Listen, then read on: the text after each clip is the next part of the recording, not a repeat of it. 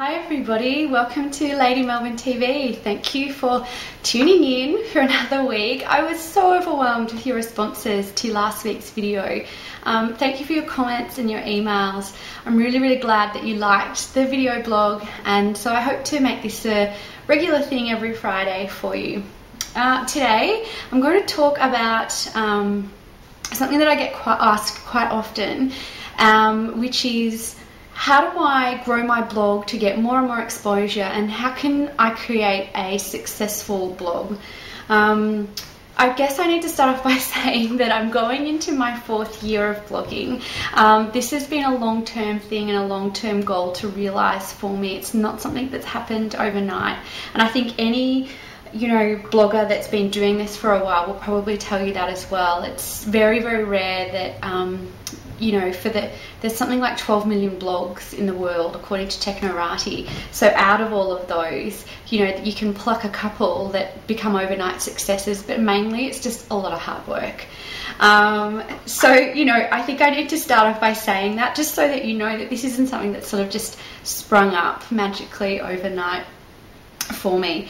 I think that one of the really important aspects of having a good quality blog is having good quality content, and any successful blogger will sort of tell you that. I was lucky enough to meet Scott Schumann from The Tutorialist last year and interview him, and I asked him, how do you continually come up with the ideas and keep things fresh and the content on your blog? And he said it's all about original content, so going out and finding, sourcing his own material and taking all of the photos himself.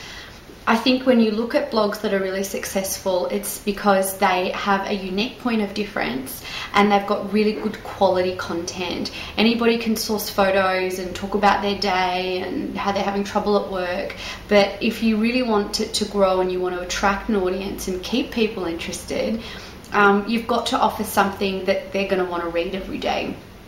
I guess it's sort of like common sense for blogging, isn't it? The other thing I think that's worth mentioning is that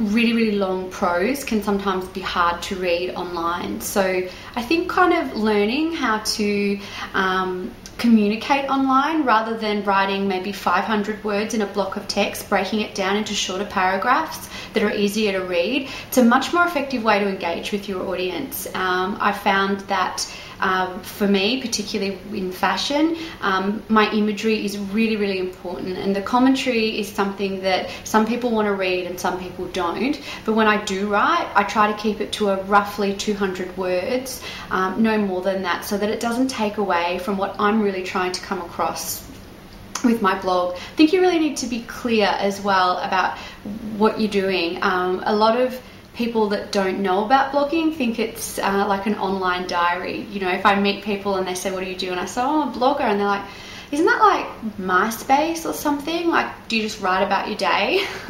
And I think that, being really clear about what you want to do will really help your audience understand as well. There's nothing worse than going to a blog and you think, what is this actually about? I think we've all had that. Which brings me around to my next point and my final point, which I think is most important, and that is to be consistent and persistent with what you're doing. There's really nothing worse than going to a blog and you might not have clicked on it for a while and you think, oh, I'm going to go and check so-and-so out. And you do, and they haven't updated for weeks. You will find that is the quickest way to lose an audience. I know myself as an internet user and somebody that reads blogs all the time. If I am looking forward to visiting somebody and I click on and found it hasn't been updated, I will just as soon click off, and you've lost that reader. So being consistent, for me, it's every day. I give myself the weekends off, but my readers know that they can come every day and they're going to have fresh content.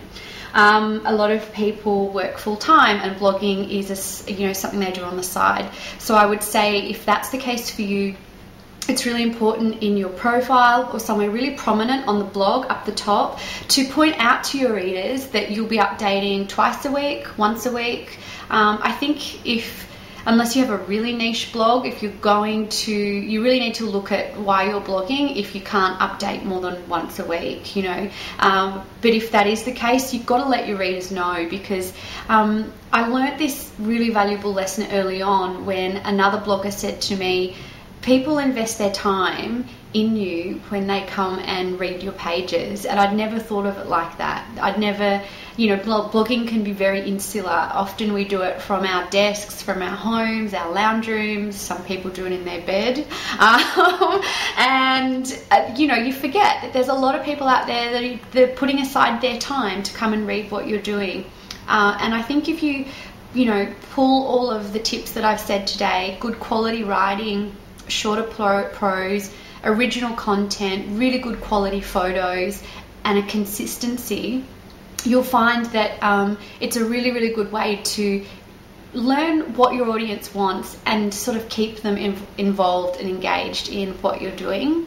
I guess the only other thing to consider also is how involved you are in the blogosphere. I think a lot of successful bloggers will tell you that they comment on other blogs, they read other blogs, and they're really involved with social media. So it might be a real no-brainer for some of you out there, but I really have to mention that Twitter, Facebook, MySpace, and if you're into fashion, any fashion networking sites like Lookbook, Shiptopia and things like that are just crucial to getting people exposed to what you're doing. And it may be, in the beginning, it's just your friends reading it, which was the case for me. It was myself and Mother Melbourne, and I'd log into Google Analytics every day and think, oh my goodness, 5 people have read it. If it's not me and Mum, there's 3 other people out there in the world that have read my blog.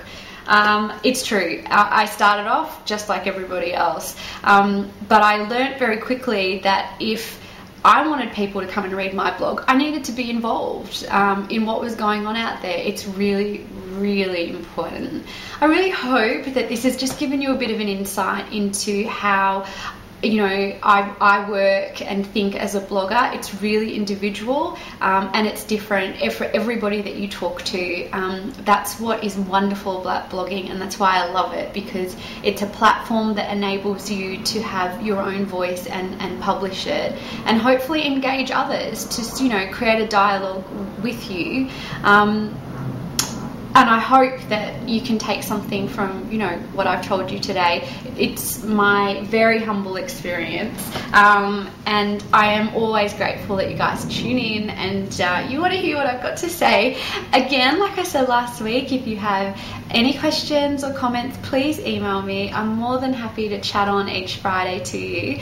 I am Phoebe. This is Lady Melbourne. Thank you for watching, and I will see you next week. Bye.